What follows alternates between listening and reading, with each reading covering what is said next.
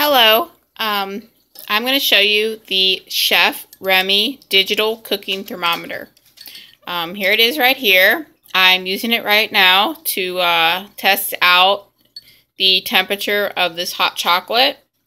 As you can see, it says the hot chocolate is 142 well, it varies, around 142 degrees Fahrenheit.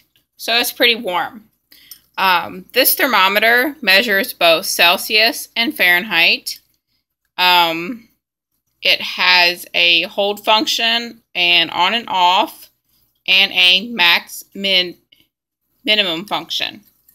It has a twist off compartment right here. So when you need to replace the battery, so it's easy to replace. When you need to clean the thermometer, I just run it under the tap and wipe the sensor off here.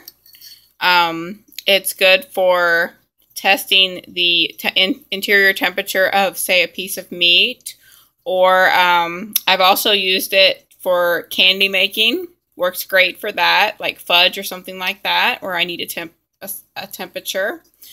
It is available on Amazon.com. Again, it is the Chef Remi digital cooking thermometer. Thanks for watching. Bye.